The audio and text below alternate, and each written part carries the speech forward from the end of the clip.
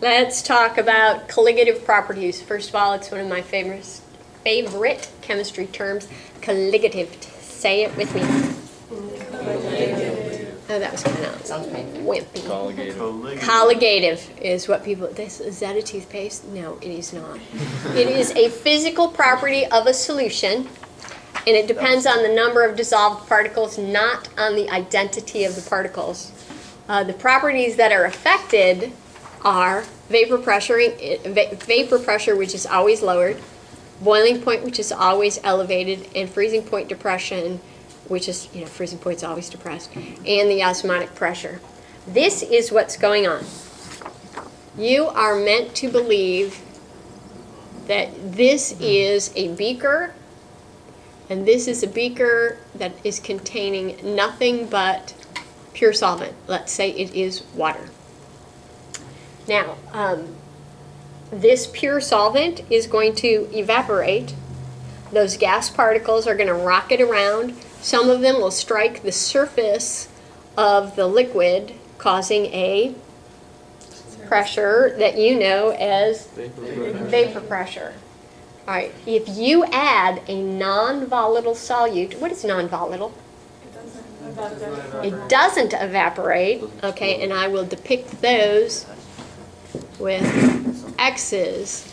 The non-volatile solute particles actually block the surface of the liquid and allow fewer particles of the solvent, water, to evaporate.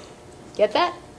If you are able to reason that out, you got this whole thing sorted. Wait, one more time. Okay. The non-volatile solute particles are actually a physical barrier for the solvent particles to evaporate. They're in the way. So the vapor pressure, Would it be like salt water or not? Sorta. I want to, always. Yep. I will show you something about salt water in just a second. Okay. This, if you look carefully, you will see that this is one cheek of the butt diagram. Got it? Here's the liquid, here's the gas, What's an angle? and here is the vapor pressure of the pure water. Okay. When you add a non-volatile solute, the vapor pressure of the solution is decreased. Okay, this stuff will make sense to you in a little while. Maybe not now. All right, so in words, this is what I just said with the picture. Okay, so the vapor pressure is lowered because the non-volatile solute is in the way.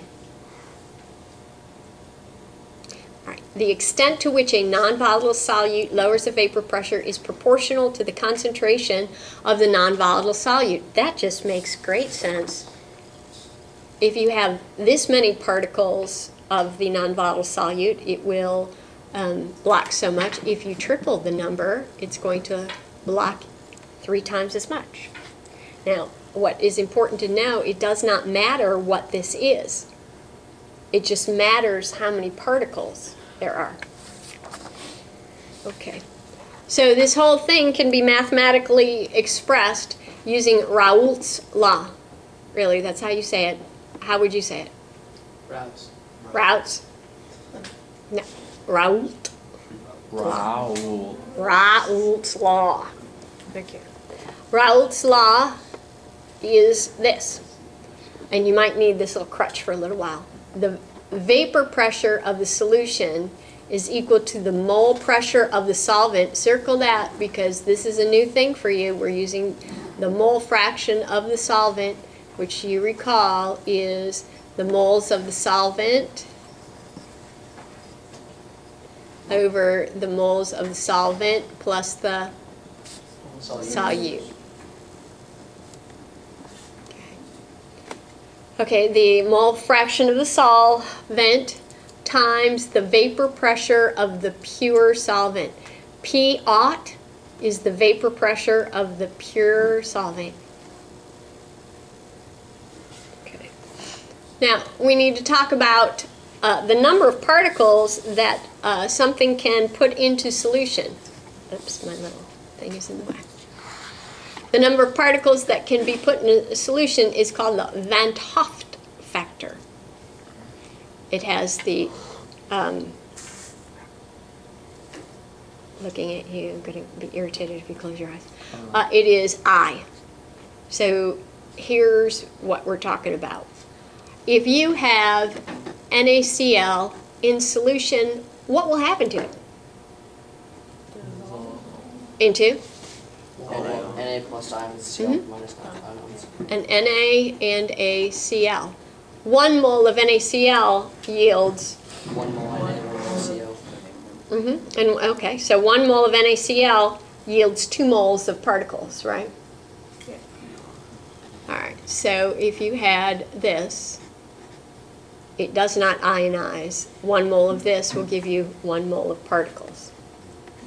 Okay, so let's see if you are awake ski.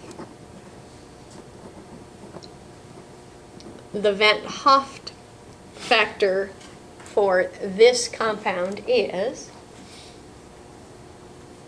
4. Who said that? Who agrees with him? I don't know. I do. You do? Why do you agree with him? PO, Sounds good. PO4 won't break down. It's PO4 is a its own polyatomic. ion. Right. And a polyatomic, you know, likes to hang around together. So there would be the 3 sodiums and the 1 PO4. So the Van 't Hoff factor would indeed be 4. Indeed. Okay. An ideal solution is just like an ideal gas. What is an ideal gas? Standard temperature and pressure. Does it exist? No. No. Neither does this. All right. For this, you can approximate ideal conditions when the solute and the solvent are very similar. And that is when delta H of solution is equal to 0. How many people remember what goes into calculating the delta H of solution? Delta H of final minus delta H initial. Dang it. What about the whole?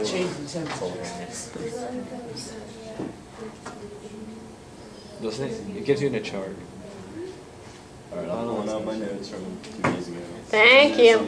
We'll wait here. Meanwhile, tick tock. This is just time, uploading time. Takes forever to convert these into WAV files. Oh, and do you then just add them all together? add what? Something. Oh.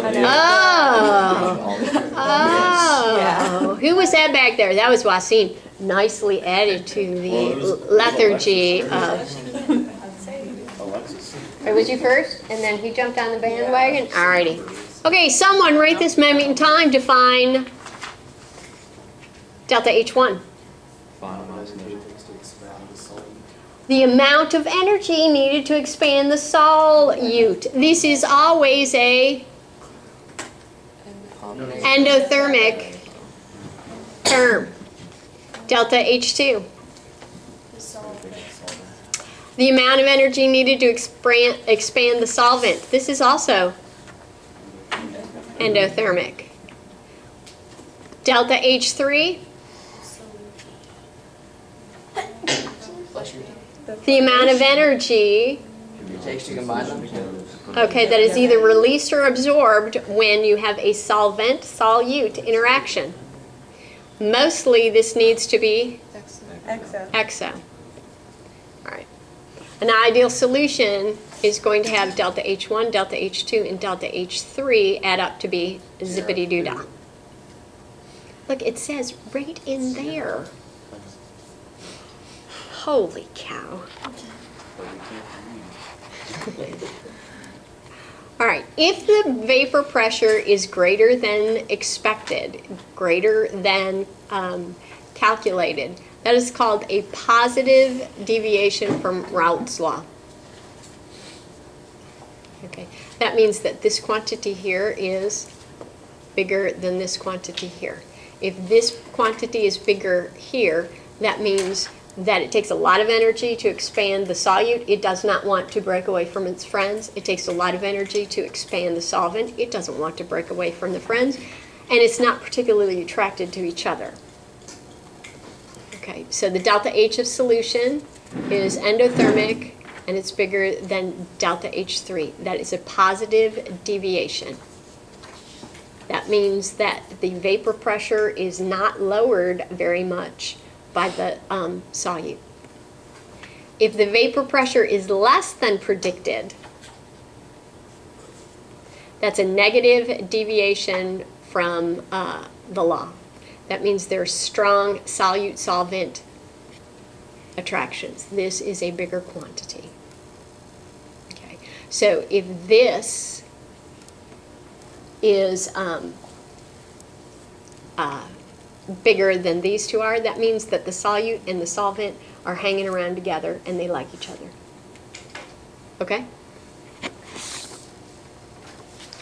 And here we go. So if there's more energy being given off, then that means they're stronger. That means that the solute and solvent released energy when they combine. Okay, ladies and gentlemen, I am now going to stop this, which means that unfortunately we're going to have two separate files.